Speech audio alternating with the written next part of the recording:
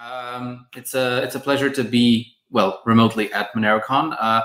I'm sorry to say that Yatima and I couldn't make it this year for logistical reasons, but I hope that many of the faces that I am presenting to today are similar to last year, and I hope that the crowd is bigger and that there are new faces among you as well. So just to really briefly talk about who I am and what I'll be talking about today, my name is Kayesh. I am co-founder of the currently deprecated Monero venture capital fund Tacking Capital, and formerly a research analyst at Adrianople Group and Pronamos Capital, with some previous experience with free market ideas advocacy in the Central European space at the Libertas Institute in Slovenia. And I've been involved in the crypto space on and off for the better part of half a decade now, originally very much in the Bitcoin space, and for the last couple of years, more with Monero, to the point where we were attempting to create a Monero-focused venture capital fund to overcome ESG and financial censorship. And since hostile legislation that I will talk about later in this presentation, we've now moved to other services. I also wanted to say that I understand that a lot of the topics that I want to discuss today have been to some degree already covered by the previous presenter, whose presentation I at least in part caught. So I will do my best not to be too redundant in terms of what I will be presenting to you today. So just to jump into some terms that will become relevant further in this, I wanted to explain what ESG is. Usually I would ask for a show of hands. I understand this is difficult now. So to briefly present, as to whether you know what ESG stands for, ESG is a movement in the business space that advocates for environmental, social, and governance criteria set on company investments that would basically determine whether that company is acting socially responsibly and whether it is reacting to government legislation or environmental risks in a way that would optimize its business. It's important to understand that it's not a risk assessment tool in itself, just a very nebulous and often contradictory set of principles, like we see with a lot of these socially responsible investment principles. It's usually done through negative or exclusionary screenings. What this means is that traditional legacy financial institutions, such as hedge funds, even many venture capital funds and banks, will refuse service and specifically investment to entire industries that do not comply with these standards. Usually these standards are taken directly from certain publications like Sustainable Development Goals by the United Nations and other globalist institutions, and are not based on any economic rationale, just rather sort of a political agenda.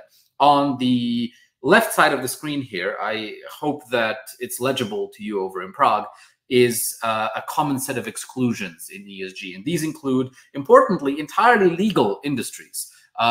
These are alcohol and tobacco, cannabis, psychedelics, sex work, gambling, medical tourism, the gig economy, petroleum, the usual sort of things that we consider dirty industry and vice industry.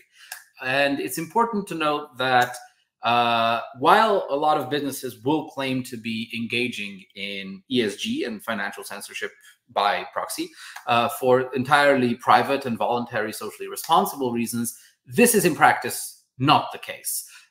First of all, we cannot really call the commercial banks and the central bank money issue fractional banking system an entirely private entity when the issue of money and a monopoly on currency is held by essentially government institutions. And when there are implicit regulatory threats against the companies involved, that distorts the market to the point where it can no longer be called a private and voluntary decision. If you are afraid of the government clamping down on, for instance, a gun manufacturer after a school shooting, or holding them responsible in a dubiously legal way for the results of it, then the decision not to do business with them is less a private and voluntary decision, but a by proxy result of government regulation and clampdown. It's also important to note that very often this comes from an ideological adherence by top-level management and not a responsibility to corporate shareholders. And lastly, it's also important to note that ESG is primarily present for now in the investment space, not in the transactional space. So even though I will go quite extensively into how people, countries, and institutions are being financially deplatformed, it's also very important to note that most of these exclusionary screenings are done in the investment space. And it is very easy to note that a lot of the modern day economy is far more reliant on investment than on profit, in part because of the grossly expansionist policies that we see in monetary policy, especially since COVID in 2020. So all of these together create, I would call, an avenue of control for the powers that be, using the monetary system to adversely affect certain industries. And of course, it's important to note that there are also laws and regulations that require companies to adhere to ESG policies in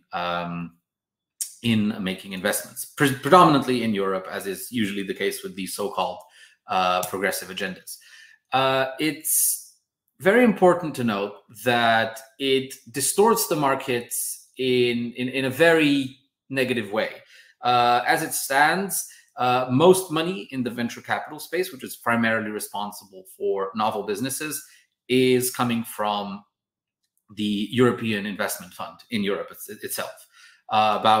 They're an LP in about 40 to 60% of venture capital funds in Europe, with pretty large tickets. And even where they are not actively involved, the proliferation of ESG from these government institutions as LPs sort of goes into fully privately funded institutions, as well as when they seek funding in future rounds, they understand that the amount of money available to them, by excluding everybody else who's already received European Investment Fund money, will be much, much lower. So as a result, this sort of chokehold that the European Investment Fund has on venture capital really restricts the growth of the undesirable industries from a European perspective in Europe. Furthermore, so because the European pay-as-you-go pension scheme already deprives the venture capital space of a traditionally very large source of funding, which would be private pension funds. Most of the European Union's countries operate a pay-as-you-go pension scheme that, by design, crowds out a lot of private pension savings, and as a result, money going into private equity. This has all been very, very technical, but I wanted to really explain the problems with ESG before I get into the financial censorship element of this presentation. It benefits established firms by reducing money available to startups that could challenge them. As a result, Europe is very uncompetitive when it comes to the startup scene. It reduces competitive pressures, again, by reducing funding available to novel firms or firms looking for rapid growth. It generally suffocates innovation, and it's one of the many, many tools that's used by governments to restrict the growth of industries that they do not like. As I will talk about later, this also will relate to cryptocurrency, and especially Monero. And to go back to quotes regarding the ESG system by the two founders of PayPal, whom I'm sure had certain motives similar to what Monero does today, before PayPal became just another tool of the financial system as it is today. To quote Peter Thiel and Elon Musk, it is essentially a weaponized tool that is present in the private business space, but is entirely top-down, indirectly pushed by the powers that be in order to restrict funding to certain industries or certain individuals. Financial censorship, while it can result from ESG negative exclusions, however, is something completely different. It refers to financial institutions, payment intermediaries, and other institutions shutting down accounts of undesirable companies or individuals and inhibiting transactions between them. It can be mandated by governments, or it can be engaged by private institutions, basically exercising their freedom of association for one reason or another. There's multiple examples of these. All of these are quite old, as this is a presentation I gave almost a year ago, but it's important to note that most of the ones here were not mandated by any government. They were simply done as a result of sort of policies that attempted to mitigate the risk of government intervention into companies themselves. Some of them, of course, were mandated by governments because of certain events. I believe the previous speaker mentioned the Canadian trucker freedom convoy problem. So yeah, and you might be thinking, well, this only affects people on the one or other side of the political spectrum. At the end of the day, the core of the problem comes not from the fact that it only affects one group of people that you may or may not agree with. It's the fact that there is a growing amount of control that's becoming available as to financial transactions as they digitize and become centralized and reliant on certain intermediaries and certain systems like SWIFT, that gives whoever is in power, and we never have someone we always agree with in power, the ability to very quickly financially deplatform and destroy the businesses of many of the people involved. And to that end, I wanted to talk about Operation Choke Point, which was an Obama-era DOJ program that basically decided to use the very considerable power of the FDIC to strong arm, not through legislative action, but through essentially coercion through informal and unwritten suggestions, make him an offer he can't refuse, to deplatform entire industries and entire companies from the traditional financial system, debank them, and give them no access to the traditional financial system. And if you look at a lot of the industries involved, you'll see that essentially they align very closely with the traditional targets of ESG. And that sort of goes back to the main problem I described earlier. Is ESG really a voluntary and freedom of association based decision if it is entirely in response to what is essentially a covert government program to deplatform entire industries from the financial system? And we're also seeing Operation Choke Point 2.0 emerging in recent years, specifically the last 2 years, headed by the SEC to deny banking and traditional financial services to crypto companies. Sadly, we do not live in a crypto circular economy, and you still need to buy your crypto somewhere. You still need to liquidate it when you want to pay rent for the most part. And the harder these bridges are controlled, the easier it is for them to then attempt to enforce a ban on privacy coins, as we're effectively seeing right now in Europe with MiCA, or other restrictions. So we've seen a lot of news come out lately, mostly targeting large centralized exchanges in regard to the financial deplatforming of these institutions. In fact, in my offshoring work, I often find that I have a lot of clients, specifically from the industries targeted by the first Operation Choke Point, who adopted crypto and are then having trouble doing business with crypto exchanges because of their access to the financial system. So, as I discussed before, financial censorship, even by private institutions exercising freedom of association, is often in response to initiatives like Operation Choke Point that essentially sought to deplatform entire industries and reducing their own financial risk by simply not being involved, while a valid business move is still simply in response to a very dangerous government initiative. So we should be very, very wary when describing these acts as acts of private association. Now, usually at this part of the presentation, when I give it elsewhere, I would explain what Monero is. I understand that in the room today, I probably don't have to do that. I do want to talk about why it's important that we talk about using Monero to avoid financial censorship and ESG-based financial exclusions rather than Bitcoin. And again, this is taken from Mastering Monero. If you're there, I know some of the authors or the people involved with Mastering Monero were there yesterday, so sorry for stealing your art right there. There's a few examples I like to give in terms of why widespread adoption of Bitcoin could still open up the world to perhaps even more financial censorship. It's relatively straightforward, especially if you're not using Lightning transactions, which already have a problem of being extremely centralized in terms of the nodes, to reveal the total balance you're holding in your wallet. And usually here again, I would ask for a show of hands. How many of you would feel comfortable walking around El Salvador with 50 Bitcoins in your wallet and paying for ice cream? I imagine that wouldn't really be the case in a country that still suffers from a very high crime rate.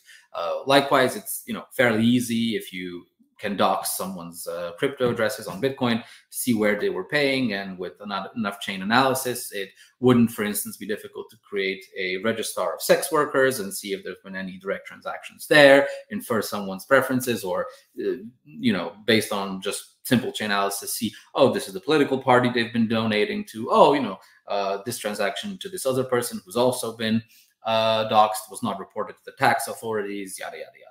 You very clearly create even more problems per se with using Bitcoin as the medium of transactions between people than you do with using Monero, or even when using the traditional financial system. It is, in fact, a greater risk to privacy to use the transparent ledger in Bitcoin, and then become. And it's also important to note that the blockchain is forever. So even if you are currently perhaps not worried about your transactions to sex workers or your donations to religious or political organizations being a politically contentious problem, once the data is out there, it's very easy for someone in the future where a unfriendly political party comes into power to analyze your past transactions if they happen to know your address and anyone else's, and then make inferences based off of that. So the general problems of the transparent blockchain, and of course, when I'm talking about bad actors, it's also very important to note, I'm not only talking about the government. There are also private actors that can use this sort of data to engage in blackmail and all other sorts of unsavory activities. None of this happens with Monero. Monero's opaque blockchain very much helps prevent these sorts of risks going forward. And it's why it's important to take even entirely legal and legitimate transactions that are potentially a contentious issue further down the line and understand the value of privacy going forward. And it's also important to note that with both instances of cryptocurrency, there is no way to censor a wallet address. We saw this happen with the trucker protest in Canada. I'm sure you're all familiar with the story, where several cryptocurrency wallet addresses or several, Bitcoin, spendable Bitcoins were essentially blacklisted from centralized exchanges, making it very difficult to use them and diminishing their value, so to say. In fact, I believe it's not in this presentation, but when I was looking through some darknet marketplaces the other day, I actually managed to find a website that sells freshly minted Bitcoins for Monero. So obviously, we cannot claim Bitcoin is fungible in a situation where we are seeing completely different price points for different Bitcoins based on their history. Again, you already know there can be no KYC, no deplatforming in Monero transactions that are peer-to-peer. And it's important to note that as we stand right now, as I said before, we do not live in a crypto circular economy. So all instances of financial censorship are fundamentally still effective because most of us don't get paid in crypto. Most of us don't spend exclusively in crypto. And in order to solve this problem in the short term, we need crypto adoption, like it or not, with centralized institutions. We still need ways to purchase Bitcoin or Monero with fiat, or they shift Bitcoin to Monero or whatever. And we still need ways to then spend that Monero or pay people in Monero. And the one thing I would encourage you all to do is encourage people to use Monero not as an investment tool, but as a medium of exchange, not just for transactions that could be politically contentious. Although I do believe those are by far the best candidates for adoption. I believe that if you look at the industries that were excluded by Operation Choke Point on this slide, I believe those are the most open to adoption of anonymous cryptocurrencies, specifically because they understand the risk of financial censorship. So if you have a friend who's a tobacconist or a sex worker or in any other way involved in any of these industries, I urge you to step up with them and encourage them to use Monero, mostly for receiving payments, not necessarily, even if they're not having trouble with the financial system as essentially a lifeboat that they can rely on once, and I don't say if, I say once the traditional financial system cuts them off. But to turn back here, it's important to note that Monero adoption should also be encouraged greatly in more traditional institutions. Florists, there is in fact a florist in my town that takes Bitcoin Cash. I know it's not great, but it's a start. And other industries, because it essentially makes it life easier for financially deplatformed institutions and people. Even when they cannot engage with the traditional financial system, if there are avenues for ways for them to spend their crypto to continue with their business, we're essentially closing the loop and helping them survive. And it's important to note, again, this is something you already know, a successful cryptocurrency is defined not by its price and market cap, although those can be an indicator of the true definition of success for a cryptocurrency, which is the transaction number and volume. The more transactions we see, especially for real life goods or digital services, the more successful Monero is as a currency, in my view. And ultimately, it's not about ultimately selling your Monero for millions. It's the fact that you won't have to. That's an old meme from the crypto space. I'm sure many of you know it. And to quote F.A. Hayek in relation to what needs to be done, it's not that there is no reforming, as the previous speaker said, there is no reforming the existing fiat fractional reserve financial system. We can simply create an alternative one that can enable the underdogs of society to operate undisturbed. And it's with the current situation, there is opportunity for Monero to do this. And again, investment into ESG excluded industries is, again, a very good example of that. This is what we were trying to do with Tacking Capital before the current mess started. It basically makes, as you know, it impossible to trace the relevant transactions and helps protect the investors as well. Now, at this point, I would usually stop the presentation, but I also wanted to say that, as I talked about in the presentation before, there's currently a lot of problems with MiCA and the SEC crackdown in the United States as part of Operation Choke Point 2.0. This is all true, and it's something that has caused me to pivot from my previous attempt at creating a Monero adoption venture capital fund to mostly offshoring consulting. There are a lot of jurisdictions which allow, especially digital-first businesses, to operate in relative calm, doing business in cryptocurrencies offshore. And my current business is now helping companies that are coming under regulatory fire in the European Union and the United States move their business to so-called lifeboat jurisdictions, mostly in the Caribbean. And if any of you would be interested in that, feel free to reach out to me. And that's it. I hope this was not too disjointed and incoherent. I did try to keep it in the time slot I was given. So thank you all for your attention. And if you have any questions for me, I'm guessing we're going to do the same thing as the previous speaker. So